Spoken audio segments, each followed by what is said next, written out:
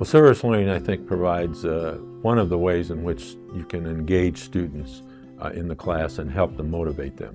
One of the things that I've heard very often from students that have been in service learning courses is that service learning made it much more relevant, it made it more exciting, and for many students they've said it really was a reason they've continued to pursue their work in a particular area.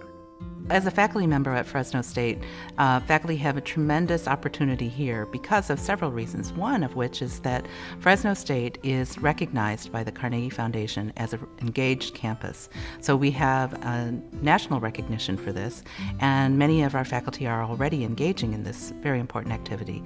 A second reason is that Ernest Boyer, who wrote the seminal book Scholarship Reconsidered, talks about the importance of thinking about the faculty role in one of four areas.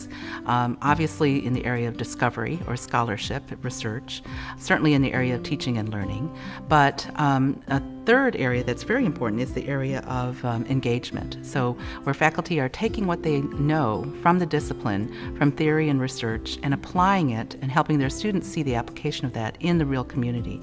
So we have the chance to really make a difference in our own neighborhoods, our own community.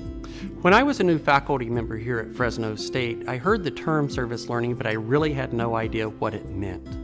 And so I met with Chris Fiorentino and we had a discussion. I still didn't really know what it meant. I thought it meant I would be providing volunteer activity, but it's so much more than that. It's a synergy between a community partner and you, and your students really do benefit from it a great deal.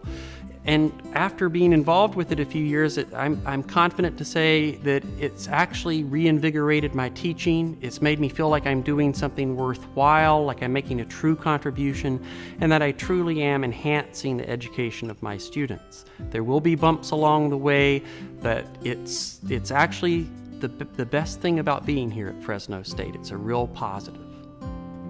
Many used to say, well, engineering would not want to get involved in service learning, but yet the work that the engineering and construction management students have done for Habitat for Humanity, HOPE program, so many other programs, likewise in business. I mean, I've had people say to me, why would a business major want to get involved in service learning? Well, the Craig School of Business has been one of our key leaders in learning how to distribute food and working with those agencies that are involved in that, actually applying some critical business principles of distribution, marketing, even finance that has gotten them involved in service learning. And of course there are other much more traditional examples of social work students getting involved, education students getting involved with the schools, etc. But when you stop to think about it, service learning really can be utilized in all disciplines, and I think it improves and challenges us to be more creative.